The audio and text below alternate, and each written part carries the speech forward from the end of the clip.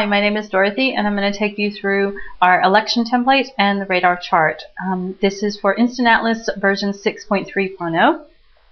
And to get started, let's have a look at Nottinghamshire.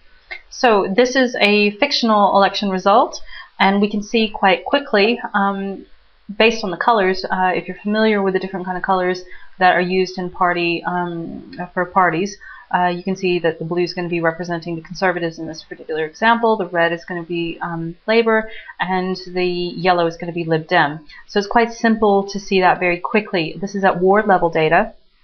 So we can actually then look at what each individual ward is doing. And that's the real advantage of using this particular template, because we can break down the results very quickly just by clicking on an area and see who it was that won, how many votes did they get.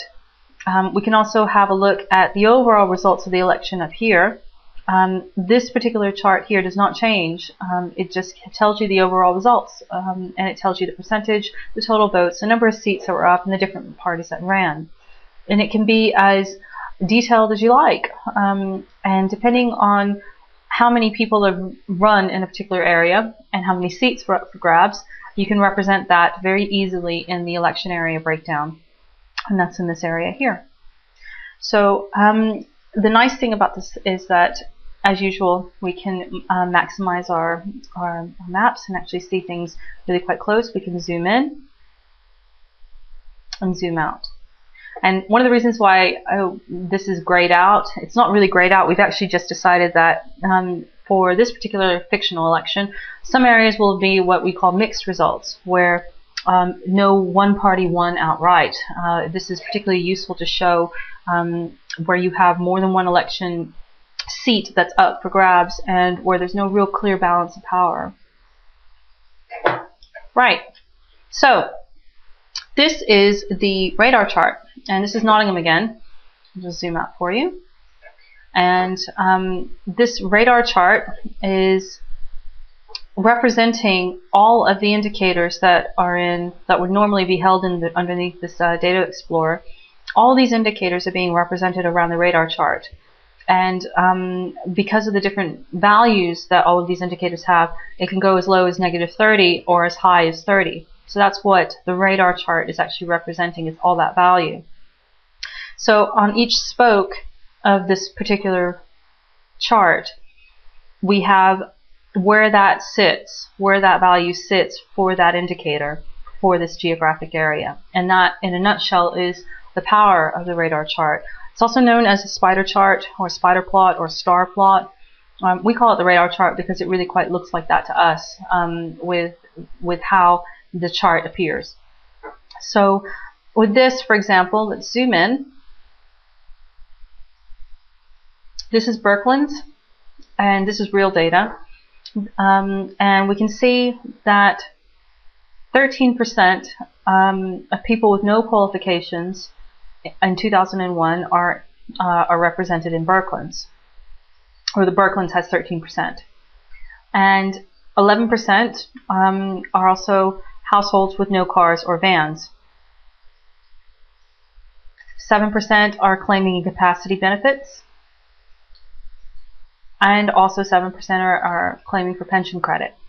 So you can see already that you can start comparing across the board, and you can get a nice holistic view.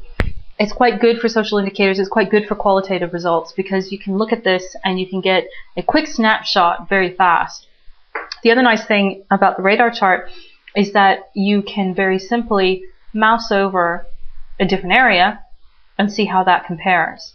And at that point, you don't really even need to know exactly what the numbers are. It's more about looking at how that shape is changing in the radar chart. It's quite a visual tool.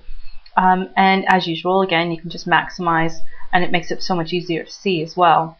It makes for really nice printouts for information, for fast snapshot views of what's going on. It's quite useful for things for scoring. It's got quite a lot of potential for use in schools when you're trying to see how students have achieved learning across, say, 8 disciplines. You want to see how they're doing, and you can compare that then across a geographic region. This is a US example. This is Louisiana, and again, this is real data. So we can see that it's quite different. There's not as many indicators that we've got represented here, but it's also that as a result, our polygon that gets drawn in the middle of here changes quite radically, but it's still very, very nice. So you can set the radar chart to handle and show you more than one. And as you, oops, sorry, let's try that again.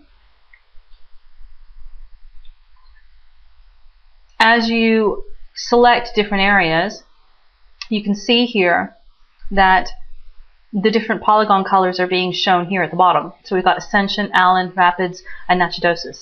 So if I maximize this and have a look, I can see the differences across the board for population of a race, the percentage that are in rural units that are inside the urban clusters, and the different, over here we've got different populations in terms of their race. So it's really quite an interesting tool to compare lots of different types of data all at once, and to do it in a way that is frankly really quite pretty and really quite visually arresting. It makes people kind of take a look because they want to understand what's going on. So that's about it for this time, and if you'll just have a look at our website at www.instantatlas.com, you can see all of these and lots more examples of our software in the different development pages. Thank you.